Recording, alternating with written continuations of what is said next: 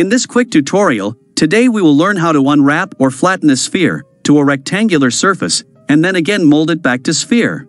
Please remember that this is not UV unwrap. We are going to create an animation in Blender, as we see here. This tutorial was requested by one of our viewers. So let us start with a simple plane. We need to enlarge it in one dimension, so we will increase this Y scale factor to 2. This has to be exactly 2, and the X scale factor has to be exactly 1. Now go to the Object menu and apply the scale factors. Then the rest of the things will be done entirely through geometry nodes. So we need to open the Geo node editor, and then create a new node. By default we will get these two input-output nodes. The first thing that we need to do is subdivide the plane, so let's add a subdivide node from here and attach to this. Then change the subdivision level to 5. And as a result, the plane will be subdivided in both the dimensions. These subdivisions are very important for this method to work. Now, we need to bend the plane this way, which is around the x-axis. We will do that bending part through another node called Bend Geometry, which should be under the group menu if you have it. You may not find this node in your machine. This node was created by us to bend any object through geometry nodes. Instead of using the Simple Deform modifier, you can download it from the link given below. You can use Simple Deform modifier as well, but we did not get good results with that, so we switched over to this node. You can use it in various cases. It is super easy. You can bend an object around any axis by just increasing the corresponding angle, like this.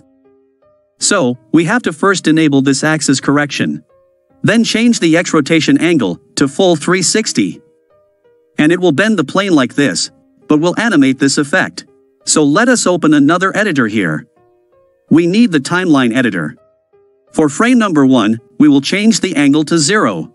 And we need to insert a keyframe here. Then we go to say frame number 70.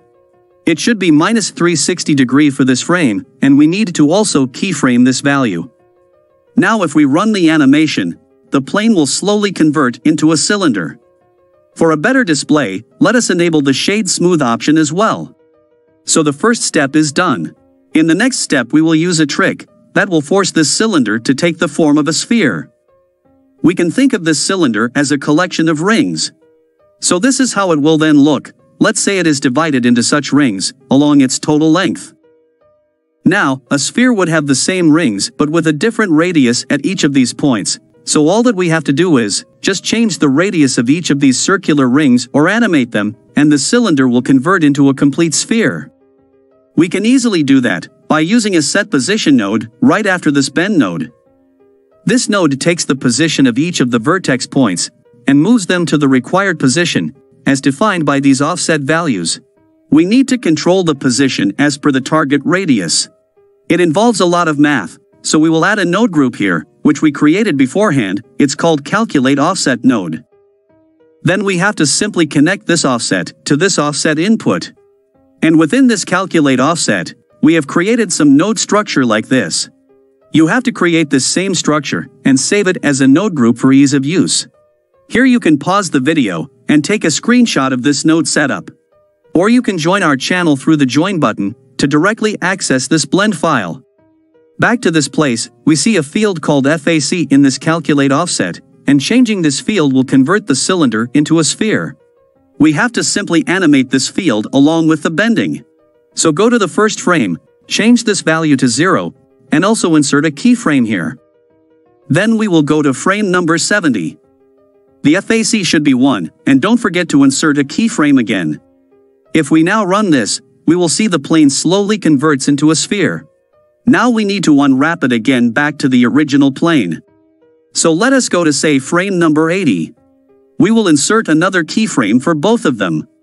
And finally, say at frame number 150, we have to change it back to 0 with a keyframe. And the same for the bending as well.